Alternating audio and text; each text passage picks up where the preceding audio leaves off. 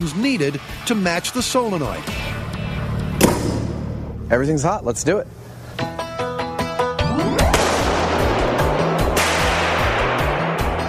And after a few test fires and a bit of fine-tuning, it works. Bullet beads done.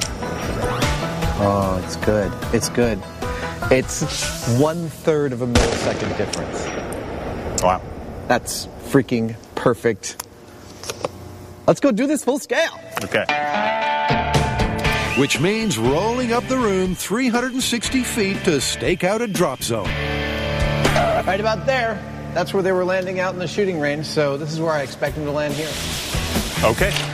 Adam lays down a runway of white paper so the high-speed camera will clearly see and measure both bullets at the same time, in the same place, and in the same shot. All we need now in the drop zone is Jamie's drop rig, so the boys can take a shot at physics history.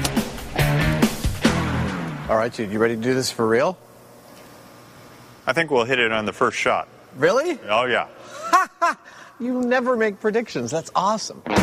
Bullet dropped versus fired.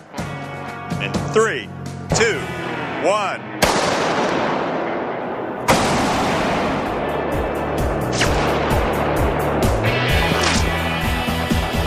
But from 360 feet away, the boys can't see exactly where the fired bullet landed. Let's go see where it hit. So Adam takes a one-wheeled ride down the room to check out the drop zone. Wow. And the results are simply ripping. Can't get much closer than that. Ugh. I can't wait to see the high speed. So, dude, this bullet carved a streak right under the drop zone. I think this might be the shot we've been looking for. In real time, it's impossible to tell what happened until Adam analyzes the high speed and crunches the numbers. 3677 minus 3915 equals 238 divided by 6. Dude, the difference is 39.6 milliseconds. Which means it's less than the human eye can make out.